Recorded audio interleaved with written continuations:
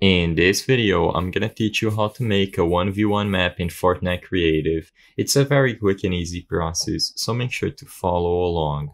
All you have to do to join and play a 1v1 map inside of Fortnite is first, on the play window, go into the game mode at the right side of the screen and make sure you select island code at the top.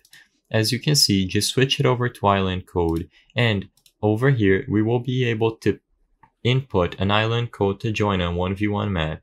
So using a web browser, you can look for 1v1 maps. For example, I'm using this website, Fortnite, that allows me to go over and search for 1v1 maps. As you can see, they each have their code over here and you can browse through them as you wish. There are other websites where you can find 1v1 codes, but I'm just gonna use one of these ones as an example. So find a 1v1 map that you want to join and select copy code.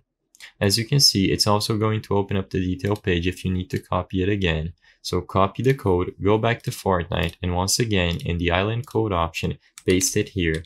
Press enter and you will be able to load into the island. Simply choose play, and as you can see, you will be able to make it a public game or invite your friends and start playing right away. As you can see, matchmaking is gonna happen, and once it's done, you will be able to join the map and start playing it right away.